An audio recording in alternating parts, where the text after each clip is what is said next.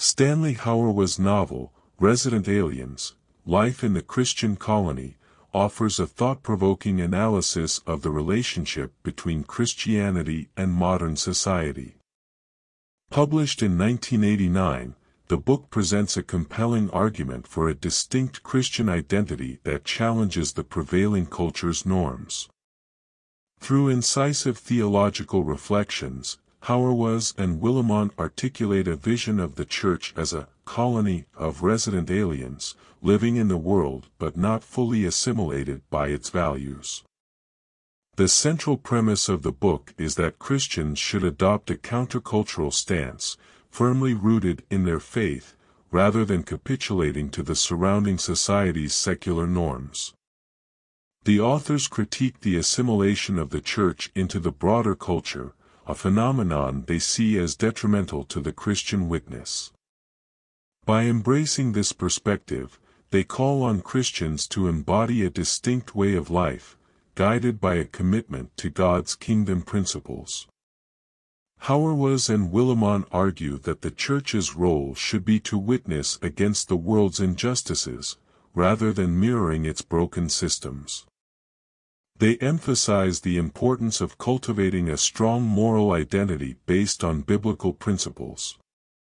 This moral vision compels Christians to act as a prophetic voice, confronting society's ethical dilemmas with the transformative power of the gospel. Furthermore, the authors tackle the individualistic nature of contemporary society, urging Christians to embrace community and interconnectedness as essential elements of their faith. They critique the privatization of religion and emphasize the communal nature of Christian life.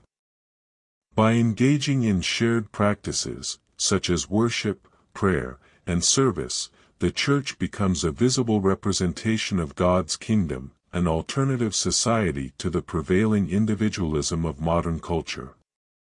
A key aspect of Resident Aliens is its criticism of the Church's historical entanglement with political power. Hauerwas and Willimon argue that the Church's primary allegiance should be to Christ, not any particular nation or political ideology. They caution against using Christianity as a tool to endorse or legitimize worldly powers. Instead, they advocate for a prophetic posture that challenges the state when its values and actions contradict Christian principles. Moreover, the authors examine the Church's relationship with consumerism and materialism. They call on Christians to resist the allure of consumer culture, which often clashes with the biblical emphasis on simplicity, compassion, and justice. By prioritizing spiritual wealth over material possessions, believers can embody an alternative way of life that defies the prevailing consumerist mindset.